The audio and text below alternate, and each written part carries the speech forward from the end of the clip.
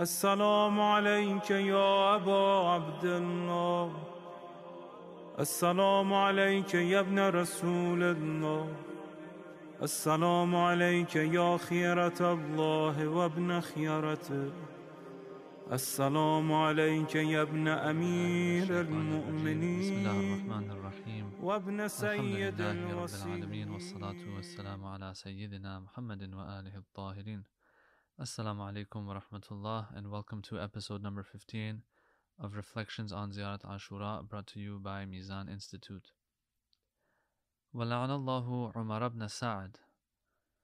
Another one of those individuals, another one of those criminals that is cursed in this ziyarah is, of course, Umar ibn Sa'd, who needs no introduction.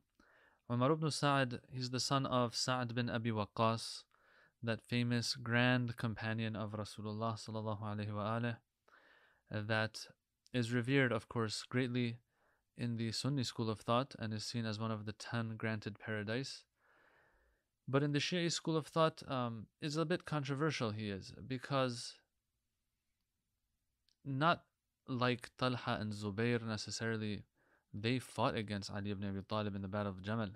They are, of course, two of the grand Sahabis of the Holy Prophet ﷺ as well, who are also in that hadith in the Sunni school of thought that says that there are 10 granted paradise, Talha and Zubair, being two of them.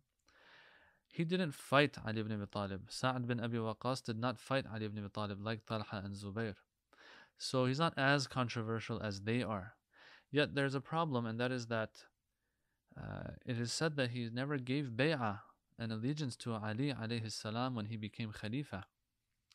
And so this is a big problem itself. Of course, some people will see it as a positive thing that he didn't partake in any of the battles that took place during the time of the Khilafah of Ali ibn Abi Talib alayhi salam. Sa'd bin Abi Waqqas was neither on the side of Ali alayhi salam nor on the side of Muawiyah or Ashab al-Jamal and so on. But that doesn't mean that this was the right decision in the Shi'i school of thought's eyes.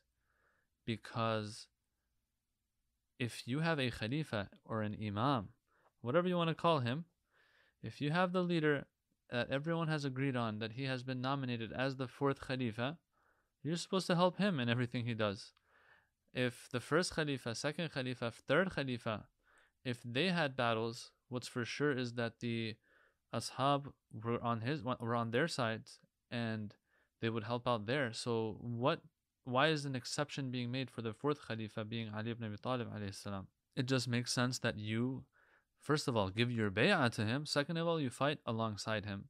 But yes, some will praise Sa'd bin Abi Waqqas and say that, he had figured it out. He was right in not taking any sides in those battles that took place during the Khilafah of Ali ibn Abi Talib alayhi salam. The Shi'i school of thought will not accept this.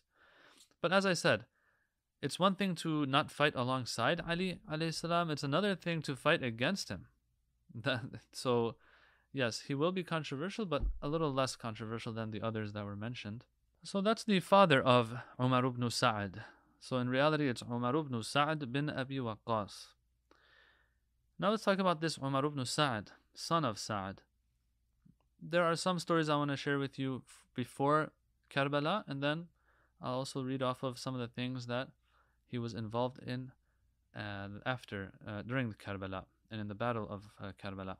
So before Karbala, for example, we'll see that there's one story that is mentioned that Imam Ali, he was speaking to Sa'd bin Abi Waqqas. He said to him, "In your house there is someone who will kill my son Hussein." He said this to Sa'd while Umar ibn Sa'd was playing in the arms of Sa'd. Now, they also say that Sa'd, he was a playmate of Imam Hussein's. They would play with each other when they were kids. So this just makes it all the more problematic that these two growing up were playing with each other as kids. But of course, if I'm not mistaken, Imam Hussein was a little older than Umar ibn Sa'd. But all in all, these two knew each other from childhood. So this is Umar ibn Sa'd as a child. Let's fast forward to, after he's grown up, but before Karbala. One of the things that they mention about Umar ibn Sa'ad is that he testified against Hujr bin Adi. Hujr bin Adi, alongside his companions.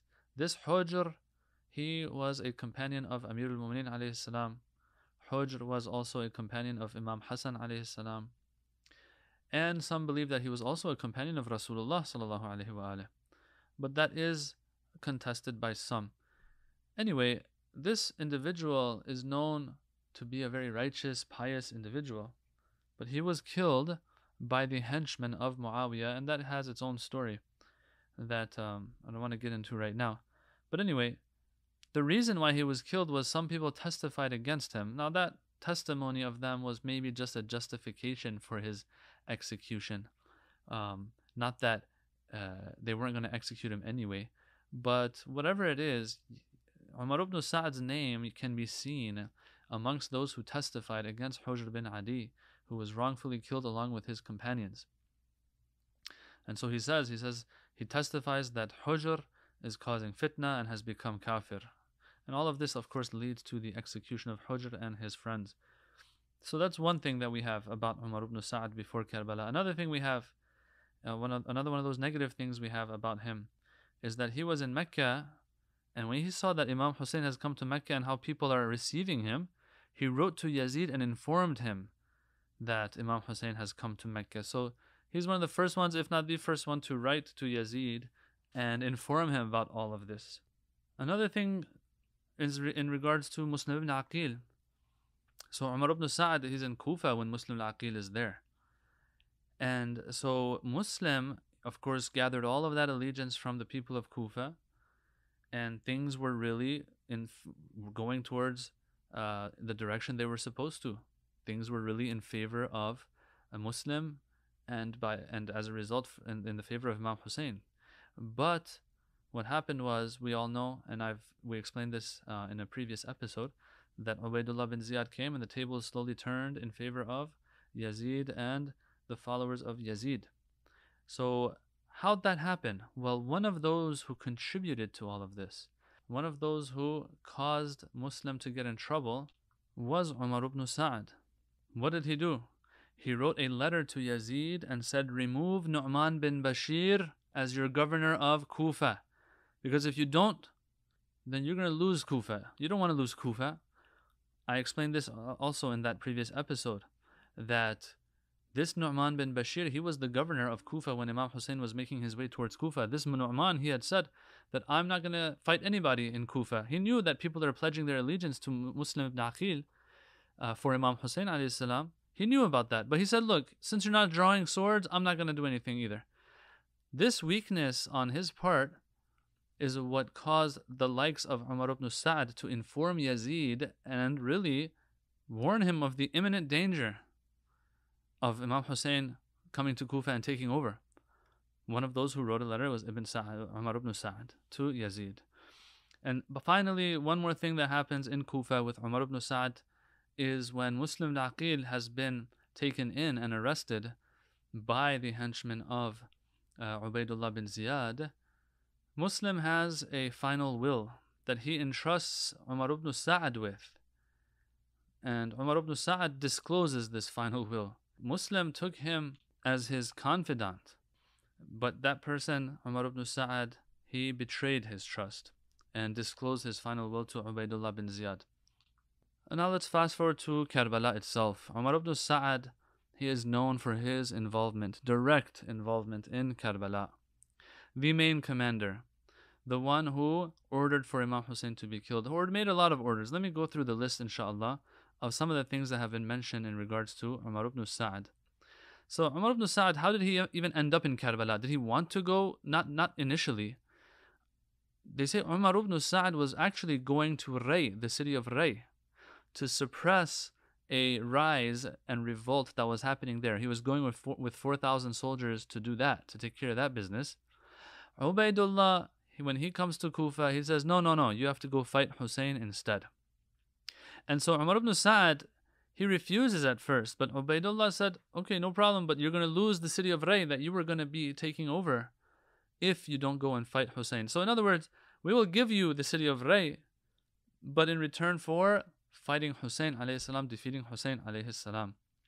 And so this is where the famous story of Umar ibn Sa'ad, we hear that he really thinks about this, and he knows that he has to choose between Jannah and Jahannam, fighting Hussein and ending up in Jahannam, or not fighting Hussein and earning Jannah as a result. He sees himself at this crossroad, and of course, he makes the wrong choice.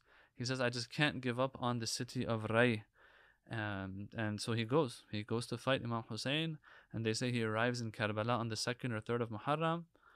And so he sends somebody to ask why the Imam is there. What are you doing here, Imam Hussein? What are you doing in Karbala? What are you doing close to Kufa? And so the Imam, he replies, he says, the Kufans have invited me to come. Here are their letters. If you don't like, I'll go back to Medina. Let me go. And so here we see, because, he knows that he's not supposed to fight Imam Hussein. We see from that day that he arrives in Karbala and starts negotiating with Imam Hussein back and forth, he's trying to avoid bloodshed, avoid fighting Imam Hussein.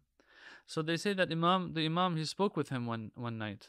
They got together, each of them with like 20 riders. They got together. And the Imam, he says to him, do you not fear Allah? Do you not know who I am? We grew up together. Umar ibn Sa'ad, he says, they will destroy my home if I don't fight you. The Imam says, I'll provide you with another home. Umar ibn Sa'ad says, they'll take my wealth. Imam says, I'll replace your wealth. Umar ibn Sa'ad stays quiet.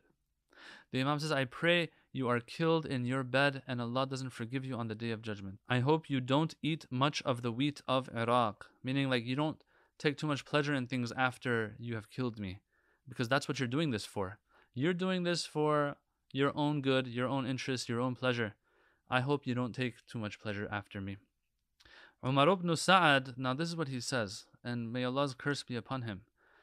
He says, don't worry, I'll eat barley instead. So the Imam says, I hope you don't eat much of the wheat of Iraq. Umar mockingly says, don't worry, I'll eat barley instead. May Allah's la'na be upon this individual for answering the Imam like this. So Umar ibn Sa'ad, he brings excuses, right? And the Imam answers them. Umar ibn Sa'ad goes quiet as if like, look, these are all just excuses. I'm going to fight you anyway. And so the Imam curses him in this way. So now let's go to the 9th of Muharram in the afternoon.